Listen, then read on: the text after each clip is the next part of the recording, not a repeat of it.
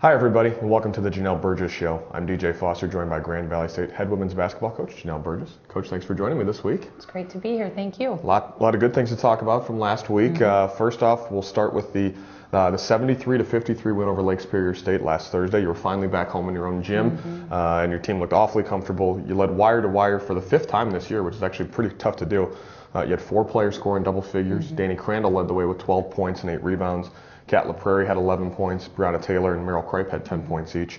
But I think the big thing was you forced 21 Lake Superior State turnovers and scored 24 points off those turnovers. A good win for you over Lake State. Yeah, I think a solid team effort. Obviously, you talked about a wide range of young ladies scoring. We got the opportunity to get everybody in the game and really did a much better job making some defensive adjustments in the second half. We weren't too pleased with our defense in the first half, to be honest. I think we gave up 30 points or something in the first half, and really did a much better job of locating Maria, who's a great all-conference player, and shut her down a little bit better, and then was able to focus on just containing penetration. So very excited about the opportunity to go into the locker room, make some good adjustments, and be able to fulfill those adjustments to equal a good win. One thing that came out after that, that was your 100th career victory here at Grand Valley State. Congratulations on that. What does that mean to you? I think it means that we've had a lot of great young ladies that have come through this program and really done what is, needed the most, which is play together and play for each other.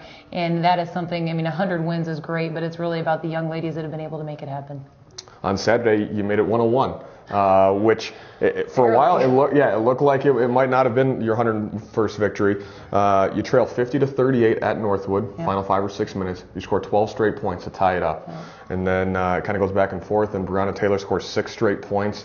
After that point, she finished with 24 points, 7 rebounds, 5 assists, 10 of 15 from the field. Played tremendous. You get a 60-57 win on the road against a team that defeated you here at home. So good to get a little revenge there. But just a great way to finish off that one in comeback style. Obviously, Northwood's a great team, and they gave us a tremendous effort. And I thought we were really, really trying to find identity on both ends of the court throughout the entire game. In the last 9 minutes, I felt like we finally, owned the defensive end where we were containing penetration, switched a lot of ball screens, which allowed us to be able to stay between the ball and the basket. And then offensively, we just out-hustled them in so many aspects. We went 10 for 10 from hustle plays in the last 9 minutes, which was, definitely the difference of the game. And then I think you mentioned that Brianna Taylor had 6 straight points at one point in time, and she had that never say die attitude and was just going to find a way to will us to victory. So now you've won 4 of 5. You're 13-6 in conference play. That puts you in 3rd place in the North, 5th place overall. Good news, 2 of your final 3 games are at home, where you're 9-2 this year. So talk about just this kind of final stretch now. I think every game has great meaning behind it, and we're really just continually talking about what we've talked about all year, which is getting better. And I believe each game we are, continuing to find a little bit, more identity and a little bit more success in a variety of ways. And I just love the focus of these young ladies right now. Practices are enjoyable. We're practicing hard. We're competing hard in practice, and it's obviously carrying over to the court. So we'll be excited to, get 2 opportunities to succeed this week. Yeah, Thursday you go to Saginaw Valley State at 8 p.m. Your final road game in the regular season. You defeated them earlier in the year 74-48.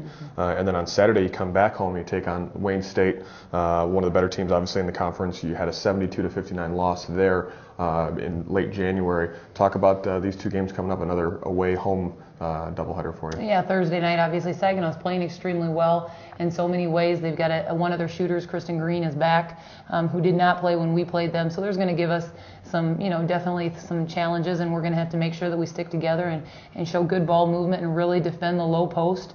And the same thing will be true on Saturday. We will have to defend the low post. We've got 2 great low post players coming at us in both of these games. And then just being able to contain penetration against Wayne State will be huge as well.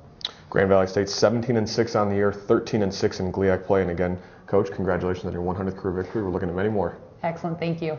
Thanks for watching the Janel Burgess Show here on the Grand Valley Sports Network.